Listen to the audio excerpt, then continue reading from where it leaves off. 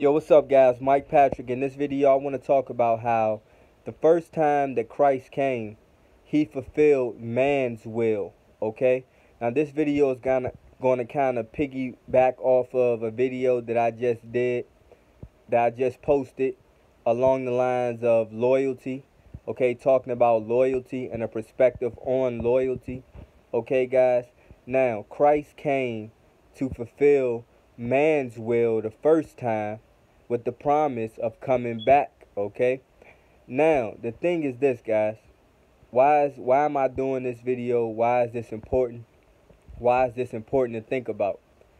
Well, I'm gonna go to a part in scripture and in Christ's story, and so don't quote me on this, but I'm going to be accurate enough in the story that if you are a Christian, a Hebrew, or a religious scholar, anything like that, someone who studies life and draws wisdom from scripture and things like that, then you are familiar with, there was a point in the Bible where I want to say the Pharisees had finally came to try to get Christ or whatever, or to come get Christ.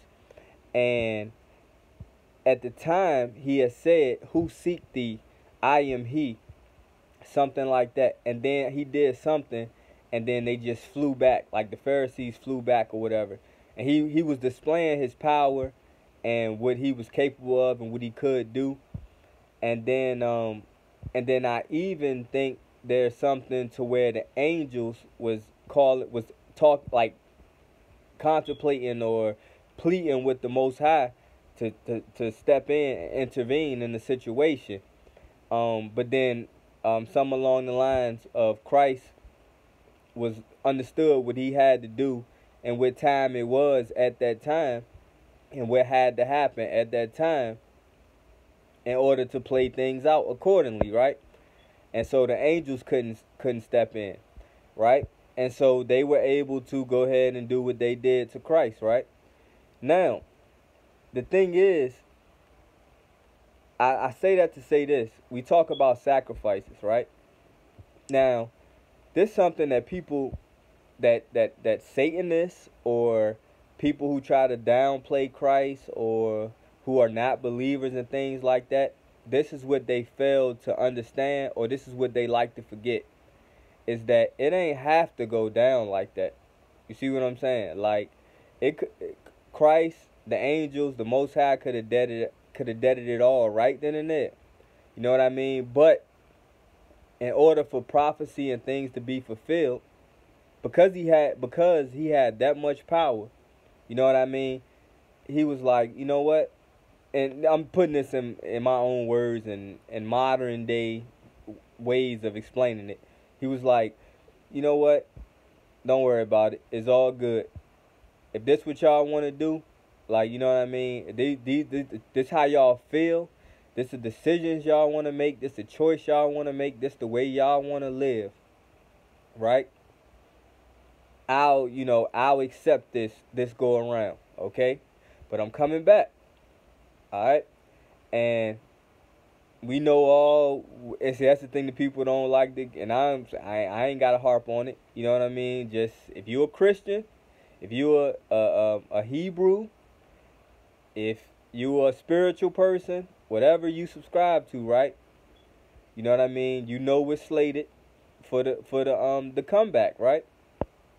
And with that said, how is the comeback not fair when he literally gave you a chance the first time, let you do what you did to him, right? And then gave you hundreds or thousands of years, right, to know the story, get the story, you know what I mean? Build faith, build belief. More importantly, repent for whatever your role was, you know what I mean, or whatever. And I know people, and yeah, I know people say, well, I ain't have nothing to do with that. I ain't trying to get into all that right now. But let's just say, let's just say, gave you a chance, gave you thousands of years to digest everything and make a choice, right? How is that not fair?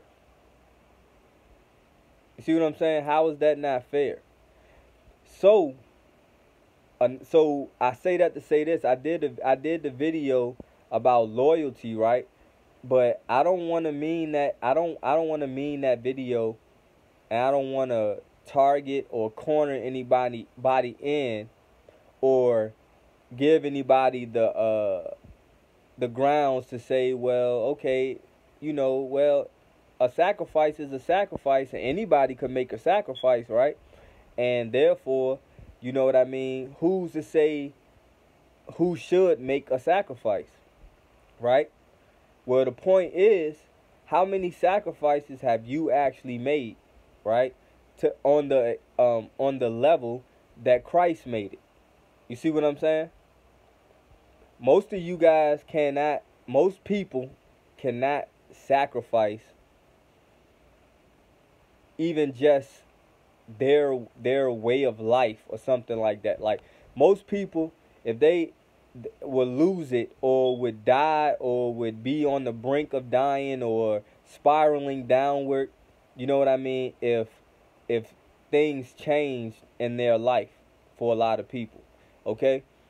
So they are not really willing to make the sacrifice for a collective or for a higher calling or a higher purpose outside of themselves.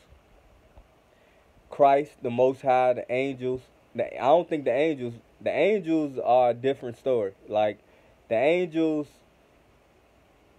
are like dogs, if you so to speak. You know what I'm saying? Like the angels just like, and that, like, for example, that story I was just telling, which is a biblical story, the angels is like, man, I don't care. Like, I want to go help my master. You know what I mean? Like that. But Christ and the Most High looking at it from a different perspective. So he like, no, I'm going to make the sacrifice. The Most High said, I'm going to sacrifice my son. And then with his son kind of being him at the same time, no different than you kind of being your son at the same time. You see what I'm saying? While your son is kind of their own person, but they still kind of just an extension of you. You know what I mean? Is the same way that he was looking at it, and them having that higher perspective. You know what I mean? And that human empathy. You know what I mean? And sympathy. Christ being in the form of a human, had to experience certain things too, which gave him a certain level of sympathy and empathy and understanding, right? That the angels don't have. You see what I'm saying? And so, with that said, that sacrifice was already made. So, when people don't think that they can make certain sacrifices, and you might really think that, and so as a man thinketh, so is what it is. So you may be a person who is slated to not be able to adapt or to repent or make a certain choice, things like that. That just may be your lot. You see what I'm saying? But at the same time, this is a way for you to look at, and for those of you who can't come to Christ or whatever, or maybe it just got to be kicked a certain way to you, look at it that way. You know what I mean? The reason why you should repent and give your life to Christ is because he literally gave his life for you. You know what I'm saying? He literally gave his life for you when he didn't have to. Imagine somebody literally not having to do something. They could literally just take their best interest into hand. Yet and still, they take the short end of the stick so you can do whatever it is you think you want to do. So all this played out for the past however 1,000 years, right? And how well did it really work out for you collectively? We know some individuals make off and things like that, but collectively as a body, you know what I mean? How did that really fare for you? You see what I'm saying?